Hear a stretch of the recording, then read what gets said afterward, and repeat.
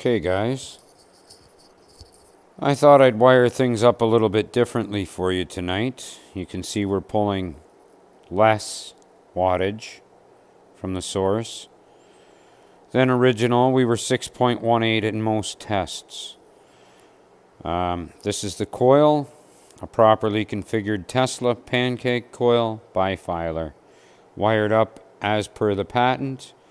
I did a little bit different magic to gain a little more output. As you can see, my bulbs are good and bright at 300 watts, all 6 of them, plus this other one, and I can add more. They're good and bright. And I'm drawing less from the source. It's stable at 300 watts. I have taken 2 feeds, as you can see here. I was playing with the earth ground, but found it not an extra benefit yet.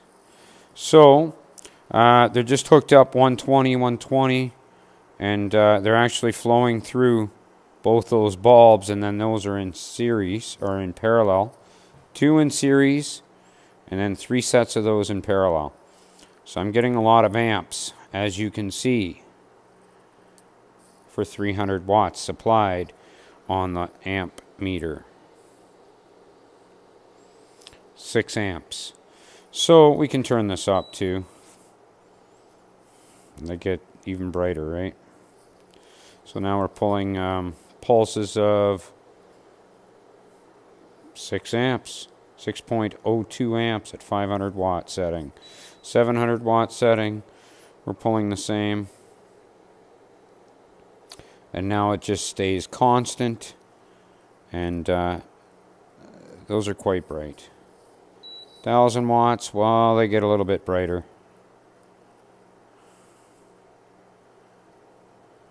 Put my hand in front of the screen so you can see it.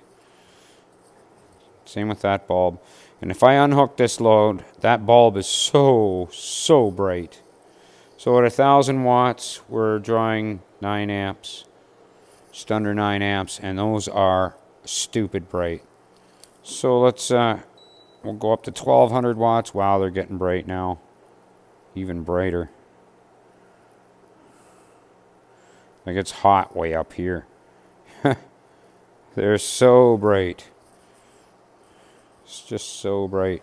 1200 watts, we're pulling 11 amps. So, and those bulbs are okay. So there's 1400 watts. Like, they're stupid bright. So bright. So, 12.35 amps.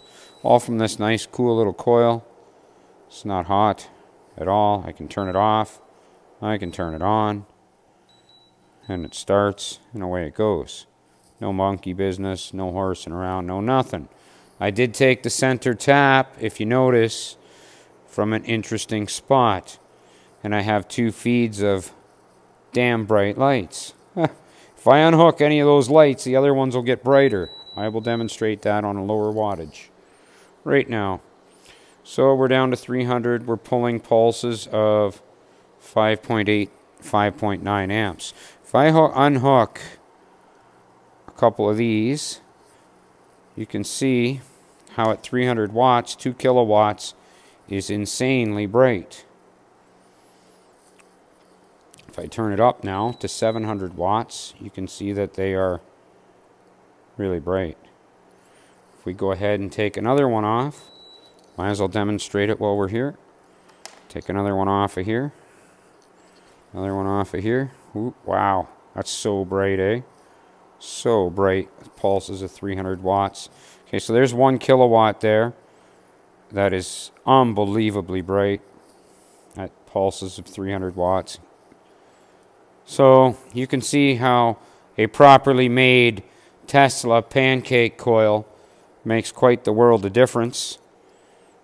And then properly wired makes an even more world of difference. And then multiples of that should gain amplification. Because my show is going to rock tonight. I'm going to knock your socks off tonight. Ciao.